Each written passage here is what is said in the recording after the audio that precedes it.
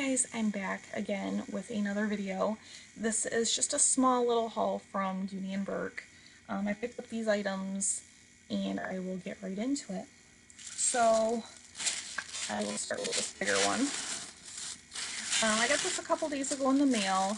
I've always wanted to try out the Carrington pouches and I've just never, seen one that I really wanted.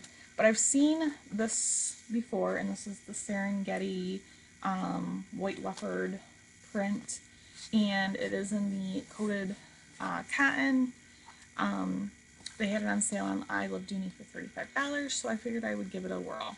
When I got it, I was actually surprised about how big it was. It was a lot bigger than what I was expecting, and I like it that it has the organization on the inside. So it does have 6 credit card slots, and it has a zippered pocket, and then on the front it has a oversized slip compartment, so you could easily house your phone or anything that you wanted to keep in a little pocket.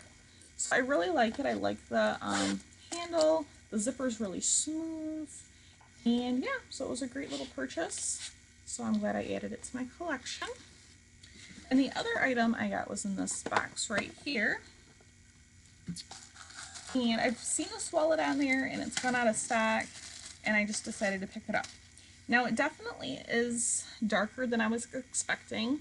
This is that lambskin coin purse compact wallet, and I love the magnetic. This is in the color melon, and online it definitely was lighter, but I do have a bag in the melon, but it just seems like it's a lot darker than that bag. So it has, let's see, 1, 2, 3, 4 spots for credit cards and your ID. You can fit more under this little slot here, and then it does house all your cash flat. And also in this compartment here, you can put coins or any extra cards, and I really like it. And this is in the lambskin leather. There's no outside pockets or anything. And yeah, I think it retails for $118, and I ended up getting it for like $59 just to try it out. So yeah, if you guys have any questions about any of the items that I've shown, leave a comment below, and I'll see you guys in my next video. Bye guys.